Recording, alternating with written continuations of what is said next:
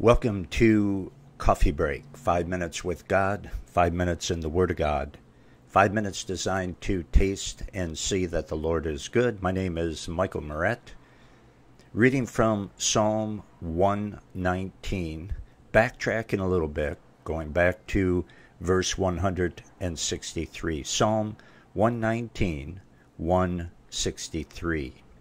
Father, sanctify us by your truth. Your word is truth. In Jesus' name, amen. Verse 163 says, I hate and abhor lying, but thy law do I love. God's people hate sin, or they are not God's people. Listen to me well, so that you are not deceived into thinking that you are saved because you prayed the sinner's prayer, or because you go to church that calls itself evangelical, that claims to believe the Bible, whatever, that you've been baptized, that you go to communion. God's people hate sin, or they aren't God's people. Anyone who can enjoy sin and continue in it is no child of God. God's children hate sin. They hate sin in others, and they also hate it in themselves. God's children get frustrated with their own spiritual and moral failures. Like with the Apostle Paul, what I want to do, I do not, but what I hate, that I do. Romans chapter 7. Let's read verse 163 again. I hate and abhor lying, but thy law do I love. Did you catch how the Bible just affirmed itself to be 100% truth? Falsehood, lying, is contrasted with Scripture.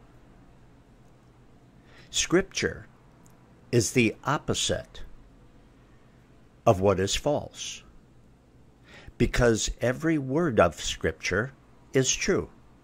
Every word of the Bible is true.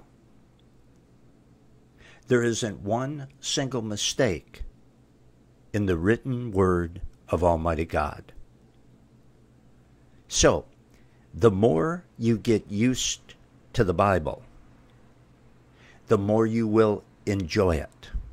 The more you read the Word of God, the more normal it will become to you,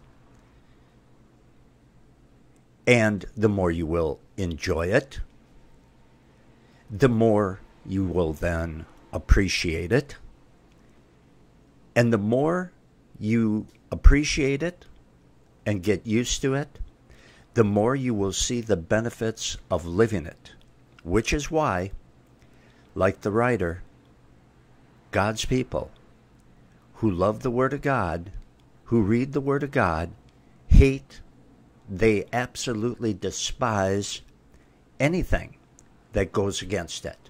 It rubs them the wrong way, like taking your fingernails and sliding them down a blackboard.